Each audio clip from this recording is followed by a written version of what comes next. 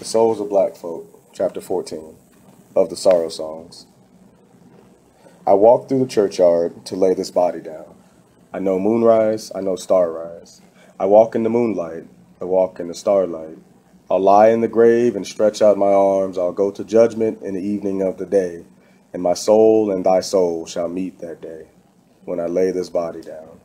Negro Song. They that walked in darkness sang songs in the olden days, sorrow songs, for they were weary at heart. And so before each thought that I have written in this book, I have said a phrase, a haunting echo of these weird old songs in which the soul of the black slave spoke to men. Ever since I was a child, these songs have stirred me strangely.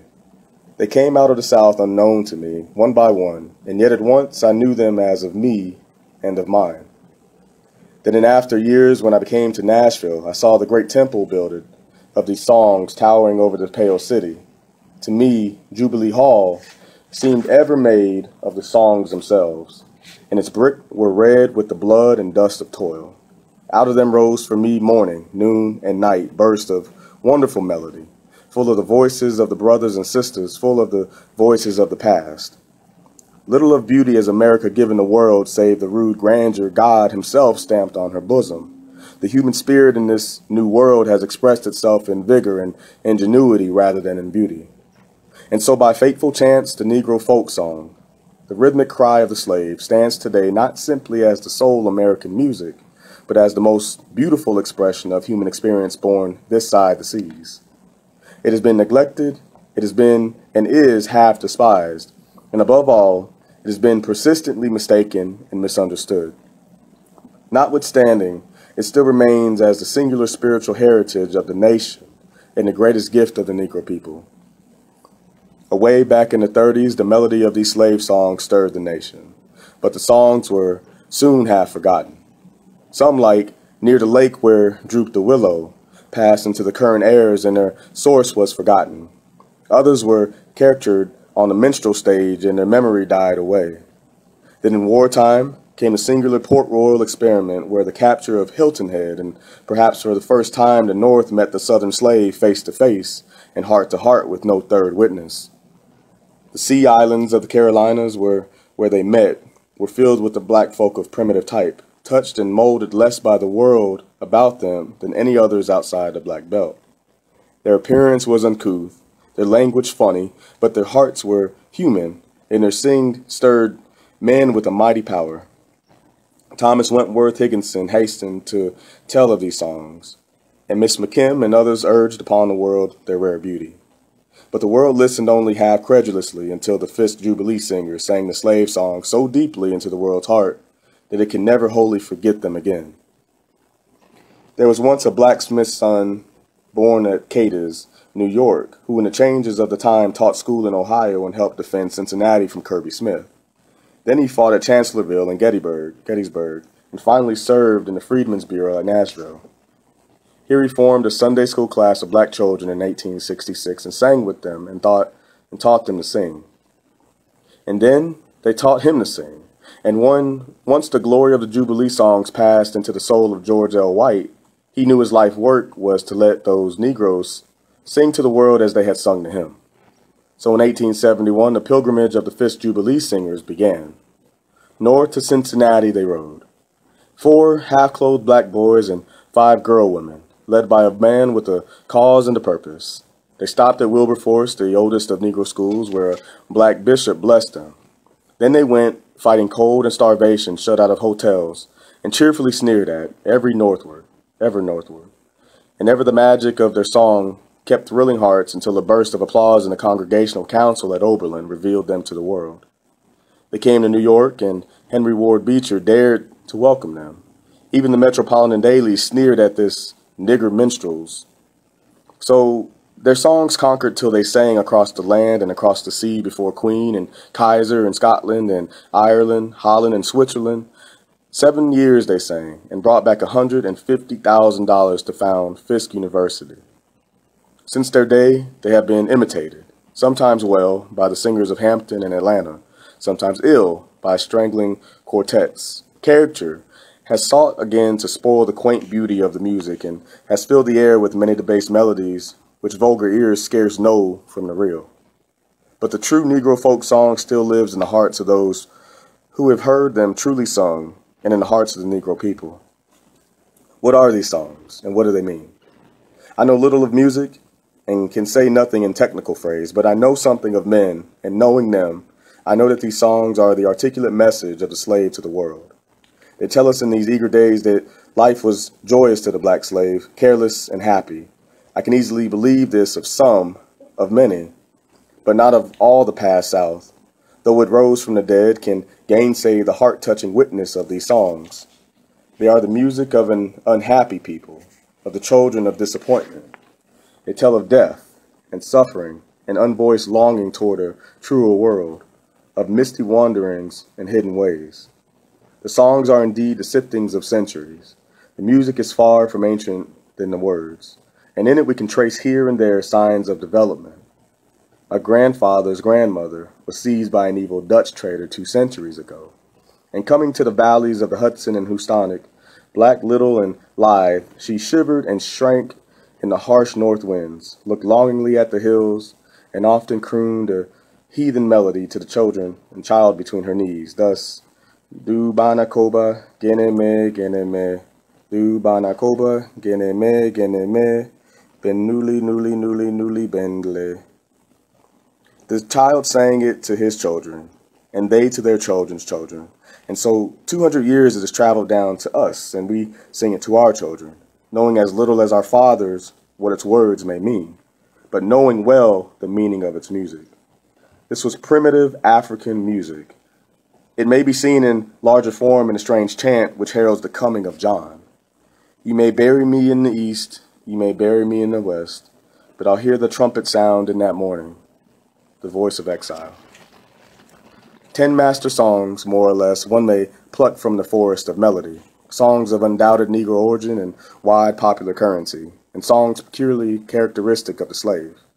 One of these I have just mentioned. Another whose strains begin with this book is Nobody Knows the Trouble I've Seen.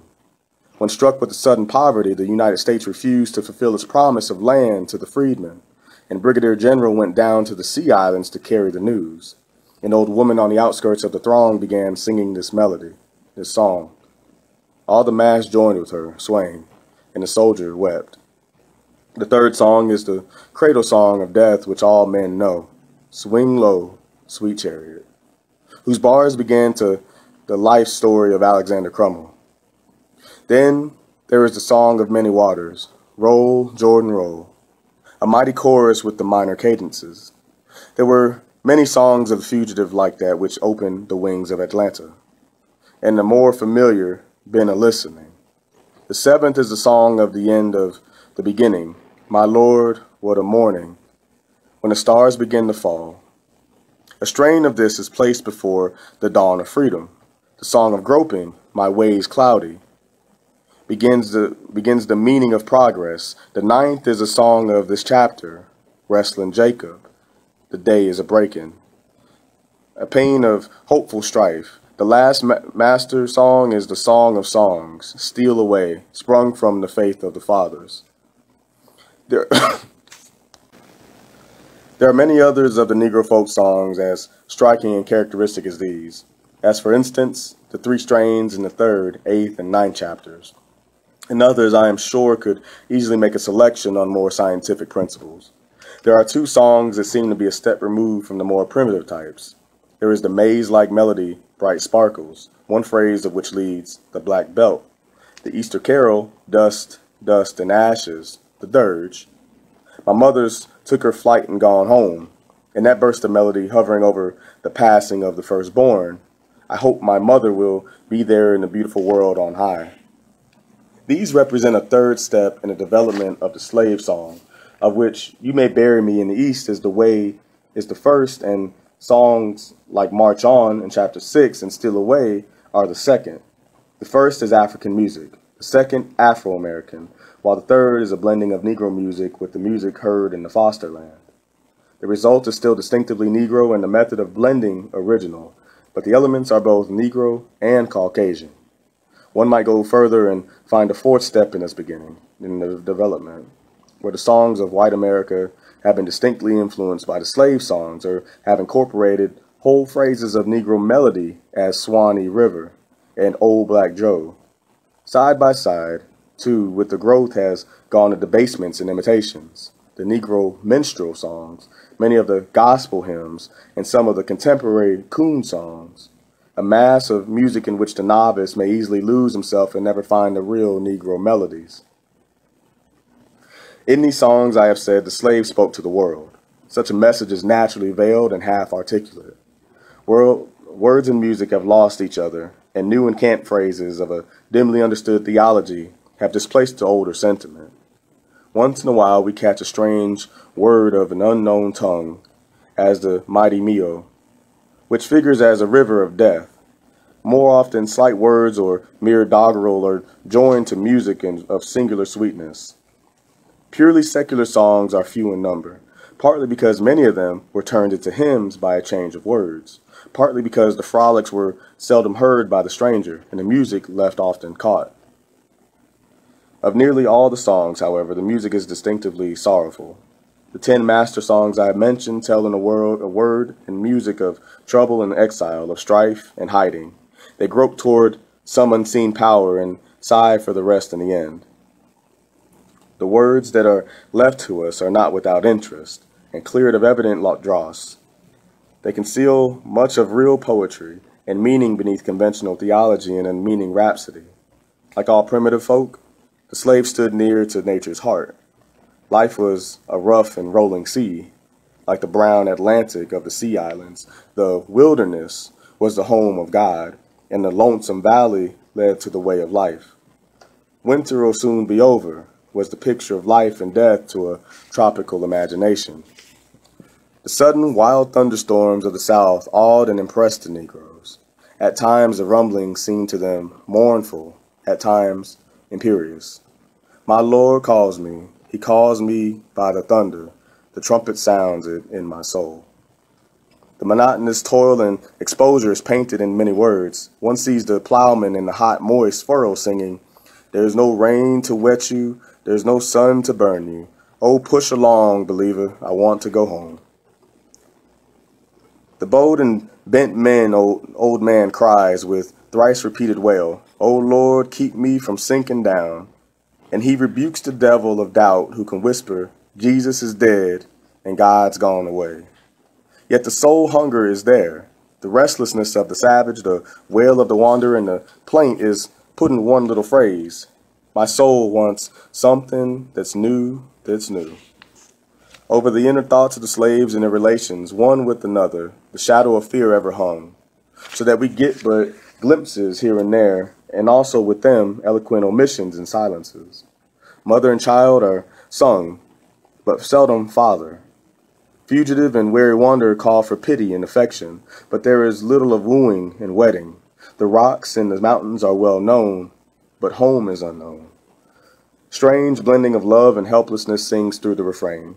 Yonder's my old mother, been wagging at the hill so long, 'bout time she cross over, get home, been home, bye. Elsewhere comes the cry of the motherless, and a farewell, farewell, my only child. Love songs are scarce and fall into two categories, the frivolous and the light, and the sad. Of deep, successful love, there is ominous silence, and in one of the oldest of these songs, there's a depth of history and meaning. Poor Rosie, poor gal, poor Rosie, poor gal. Rosie, break my poor heart. Heaven shall be my home. The black woman said of the song, it can't be sung without a full heart and a troubled spirit. The same voice sings here that sings in a German folk song. Of death, the Negro showed little fear, but talked of it familiarly, and even fondly, as simple as a crossing of the waters, perhaps, who knows, back to his ancient forests again. Later day transfigured his fatalism, and amid the dust and dirt the toiler sang, "Dust, dust, and ashes fly over my grave, but the Lord shall bear my spirit home." The thing evidently borrowed from the surrounding world undergo characteristic change when they enter the mouth of the slave. Especially is this true of Bible phrases. "Weep, O captive daughter of Zion," is quaintly turned into Zion, weep below, and the wheels of Ezekiel are turned every way in the mystic dreaming of the slave till he says, there's a little wheel a-turning in my heart.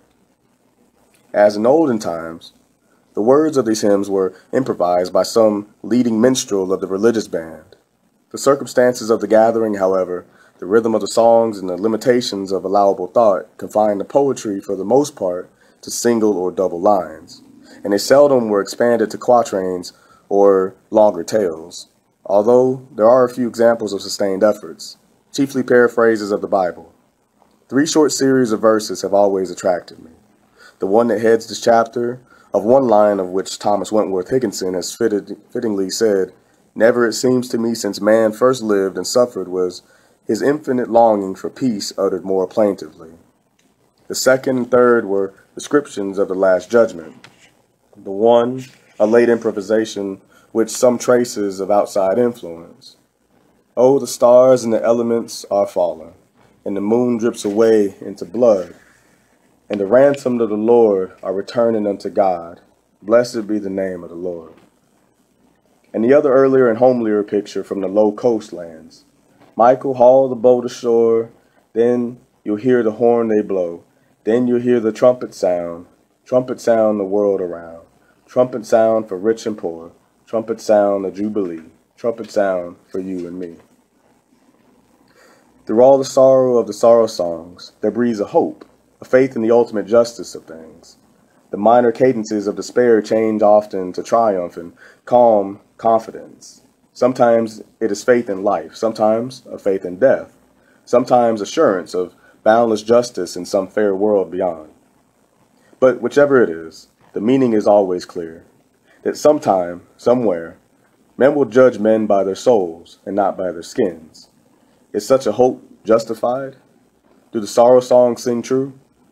The silently growing assumption of this age is that the probation of races is past, and that the backward races of today are a proven inefficiency and not worth the saving. Such an assumption is the arrogance of people irreverent toward time and ignorant of the deeds of men. 1,000 years ago, such an assumption, easily possible, would have made it difficult for the Teuton to prove his right to life. 2,000 years ago, such dogmatism, readily welcome, would have scouted the idea of blonde races ever leading civilization. So woefully unorganized is sociological knowledge that the meaning of progress, the meaning of swift and slow in human doing, and the limits of human perfectibility are veiled. Unanswered sphinxes on the shores of science. Why should Aeschylus have sung 2,000 years before Shakespeare was born?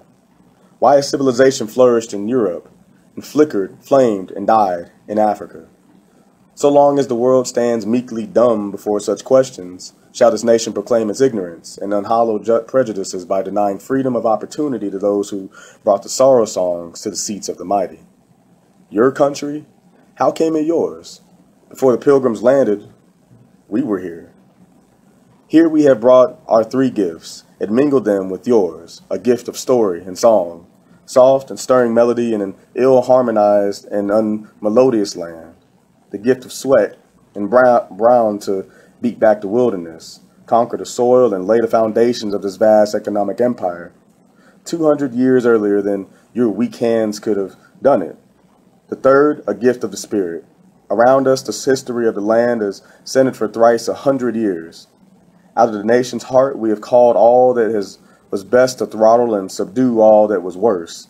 Fire and blood, prayer and sacrifice have billowed over this people, and they have found peace only in the altars of the God of right. Nor has our gift of the Spirit been merely passive. Actively, we have woven ourselves with the very warp and woof of this nation. We fought their battles, shared their sorrow, mingled our blood with theirs, and generation after generation have pleaded with the headstrong, careless people to despise not justice, mercy, and truth, lest the nation be smitten with a curse.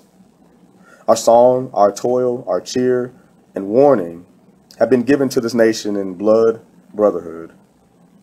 Are not these gifts worth the giving? Is not this work and striving?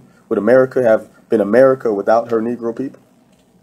Even so is the hope that sang in the songs of my fathers well sung. if somewhere in this whirl and chaos of things there dwells eternal good, pitiful yet masterful, then anon in this good time America shall rend the veil and the prisons shall go free. Free, free as the sunshine trickling down the morning into these high windows of mine. Free as yonder fresh young voices welling up to me from the caverns of brick and mortar below. Swelling with song, instinct with life, tremulous treble, and darkening bass.